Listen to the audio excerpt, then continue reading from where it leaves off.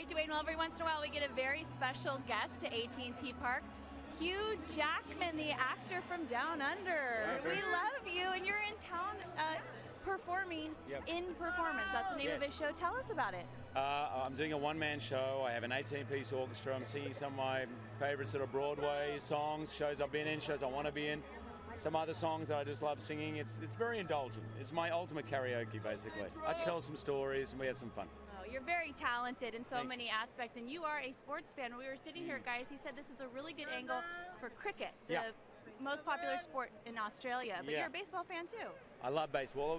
Baseball, I think, is America's version of cricket, really. It's just a lot more exciting and a lot quicker than cricket. Cricket goes for 5 days. But this, where I am right now, is a very legitimate fielding position. So I've kind of got my hands ready, just ready to catch. So don't worry, my reflexes are good. Oh, that's good, because I always worry when we're right here. Lastly, you know, Hugh absolutely knows that last year's slogan was "Fear the Beard." Fear the Beard. He sported, Brian Wilson. He sported great facial hair as Wolverine. So my question is, do you foresee a sequel to the X-Men? You're Wolverine.